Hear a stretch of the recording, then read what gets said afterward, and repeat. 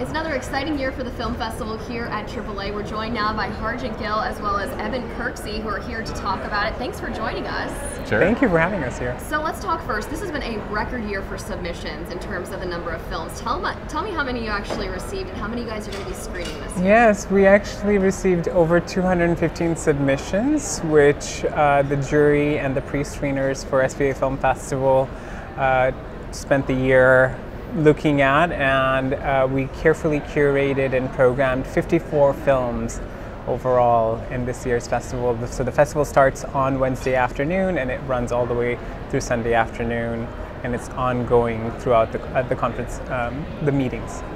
Give us an overview of maybe some of the new films that we'll be seeing, kind of the style, as well as some of the ones that you're actually highlighting. There's some really wonderful films that are being screened at the festival. What we've done is we've actually created a list of films that we are highlighting within the festival this year, and we're also bringing in over 30 filmmakers from all over the world. And then we have 4 featured events which are part of the film festival this year. One is the a panel on a distribution of ethnographic films.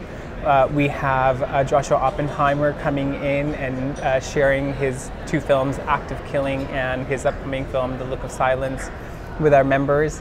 And we are also bringing Trinity Minha in to do a 25th anniversary screening of her film, Sar Naim Viet Given Name Nam. Now you actually work with Joshua, who's going to be here this weekend. He's got the 2 films that he's going to be screening. Tell us a little bit about them and your work together on human rights. So the Act of Killing is this really creative exploration of a very difficult subject. So there was a genocide that took place in Indonesia. Upwards of about 1 million people were killed.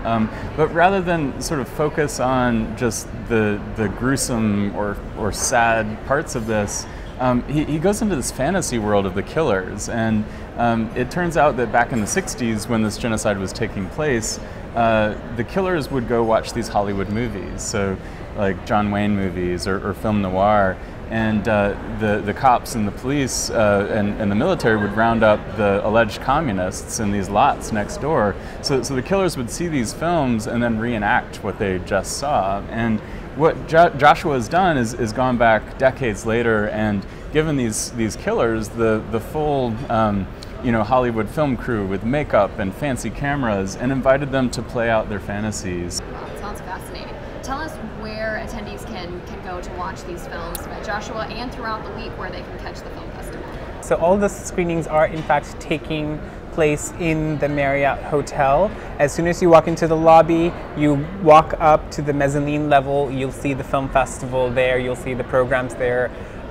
Please come by, check us out, stop in, see some films, tell people about it, and share it with the rest of the community. And the film festival is, again, I just want to reiterate, open to public, and it's free of cost. You don't have to register to be able to watch the films, so please bring your friends and family. Definitely. It sounds like a lot of fun. Thank you guys for stopping by. I appreciate it. It sounds like it's going to be a great week, and have some fun. Thank you for having us.